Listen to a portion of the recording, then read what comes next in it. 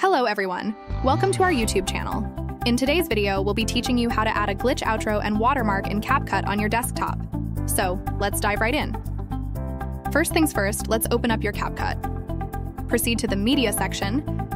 Next, click on Library and add a black image. Following that, reduce the duration of the black image to just 0.1 second. Next, let's add some text for your watermark. In your Capcut interface, navigate to the Text section and add the default text. Subsequently, adjust its duration to match it with the previously established black image. Next, let's alter the text to make it unique to you. For instance, I'll use text swipe. There's plenty of scope for creativity here. Feel free to modify the font, change up the colors, or throw in some design elements to make your watermark truly stand out.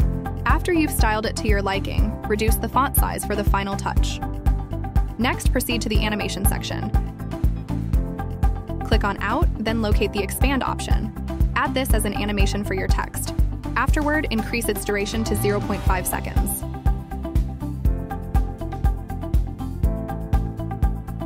And then export it.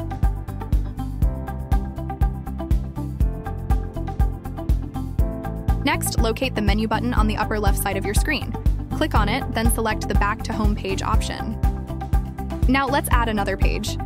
On this page, I've already placed a video clip that we will use as an example.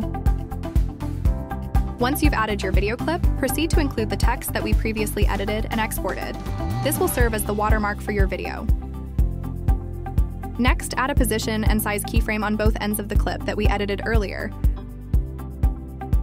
Then decrease the scale to 70%. Finally, to add the glitch transition, navigate to the Transitions section. Here, locate and click on Glitch. Then apply the glitch transition to your video. I think my watermark turned out too small, so I'm going to increase its scale using the end keyframe. And here are the results. We hope you found this tutorial helpful. Thanks for watching, and we'll see you in the next video.